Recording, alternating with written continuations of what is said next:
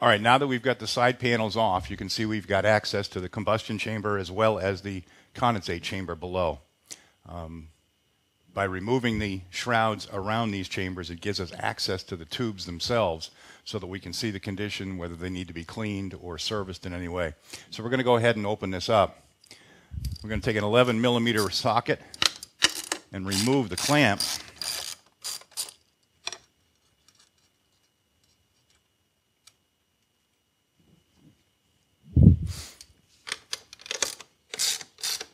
Underneath this clamp there's a couple of more bolts that draw the shroud bands together so that you keep a tight seal on the combustion chamber.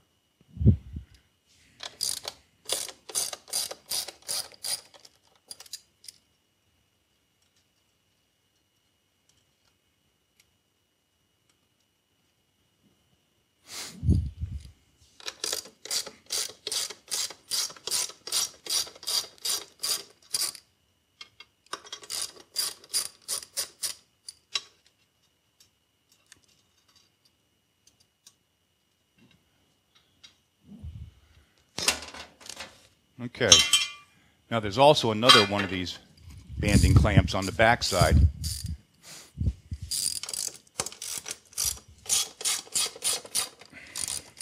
And you can see we've got insulation wrap around the combustion chamber itself.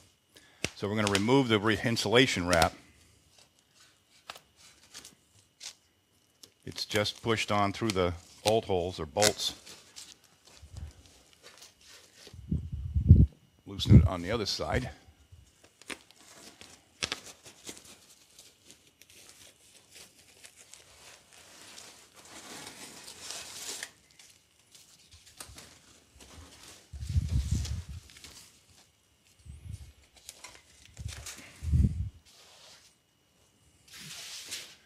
Okay, now you can see the combustion chamber with the insulation taken off it.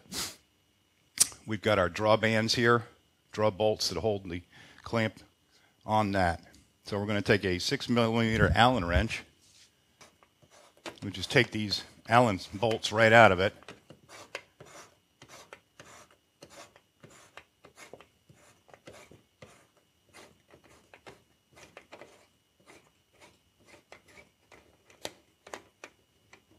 There's one on the bottom and one on the top.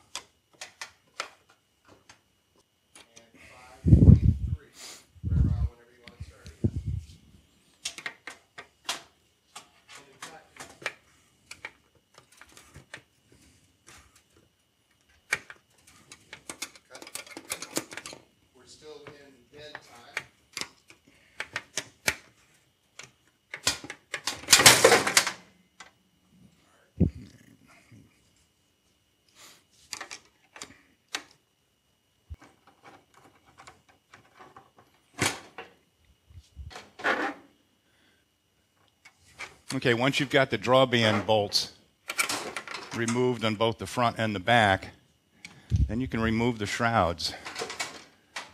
Now these are just going to spin right around and pull off. See? You've got some gaskets on the inside that seal up the edges of the chamber to the shroud. Again, that's why we want to pull those bands in pretty tight.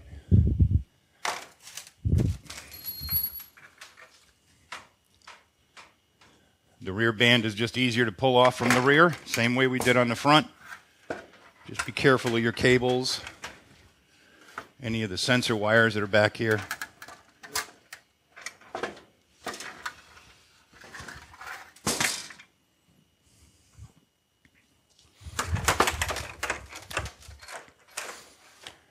Now this exposes the whole combustion chamber to us, the coils, the baffles, all the fin tubes.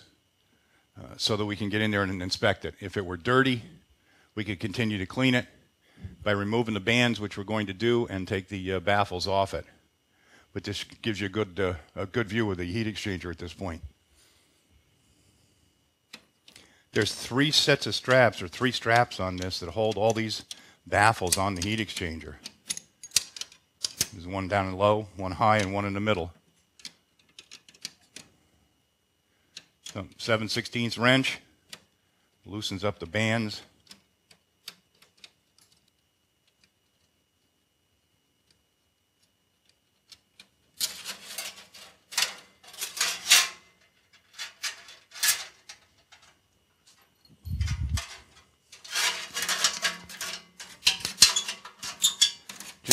spin the band off like we did with the shrouds before. And you've got your band out of the way. And do the same thing with the other two.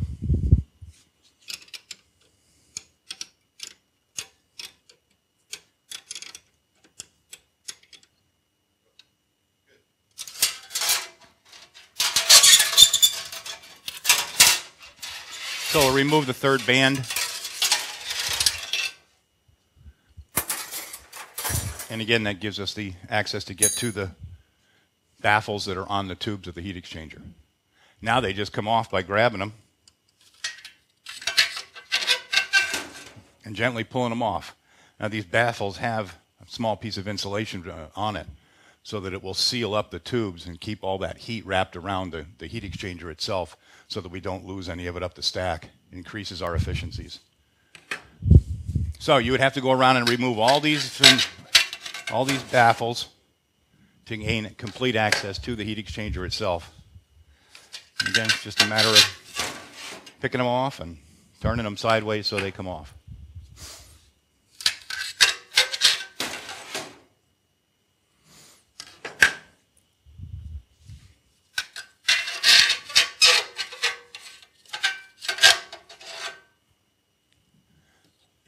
Now, once you get all the baffles taken off it, if these tubes were dirty, needed to be cleaned in any way, this is when you could actually go in there with your water or your brush and vacuum cleaner, depending upon how bad it is, to go in there and actually get these clean. If the heat exchanger is really plugged up for some reason, which it shouldn't be because it's a condensing product to begin with, it can also be cleaned through the burner itself, get access through the burner to clean on the inside. But typically, this is all you're really going to need to do. Wash it down. It'll drain itself out through the condensate. After it's cleaned up, then all you have to do is put it all back together in a reverse order. Put the baffles back on. Again, put the straps on to hold the baffles in place, and then bring your shrouds around and clamp those on also. If you need any more information on how to take MagnaTherm apart, you can go to our website at lars.com. We have all of our documents, manuals, and the manual for the MagnaTherm would be there. Thank you.